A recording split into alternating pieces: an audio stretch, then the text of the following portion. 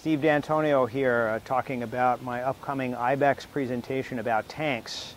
This encompasses fuel tanks, gray water tanks, black water tanks, potable water tanks. Tanks are an important part of just about every vessel. In so many cases, once they're installed, they're not readily visible, and if you can see them, you can only see small parts of them.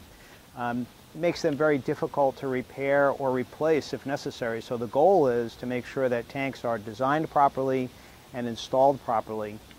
In this presentation, I'll go into the many details surrounding proper design and installation, as well as inspecting tanks that are in service to identify faults that could potentially lead to failures. Every tank ideally should last the life of the vessel, and there's no reason that can't be the case if they're properly designed and installed. So I hope you'll join me in this presentation.